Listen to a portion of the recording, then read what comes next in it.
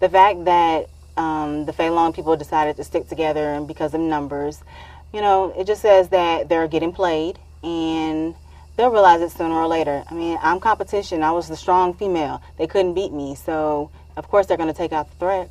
Well, what's going to happen is eventually JR or John Robert is going to start, you know, trying to vote his own people off.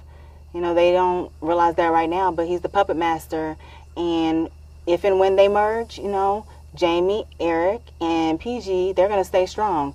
I don't know about Frosty now since he's so quick to jump sides, but eventually they're going to start fighting within each other. I hope Jean Robert gets voted out ASAP. He doesn't deserve to win. He's fake, and he's being fake with everybody else, and eventually they'll see it. If they don't, then that's their loss. So the city girl made it 18 days out here. I'm so proud of myself.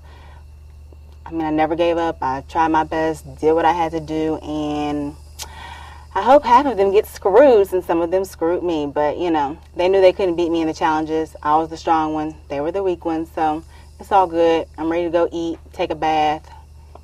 Cool, I'm ready to go.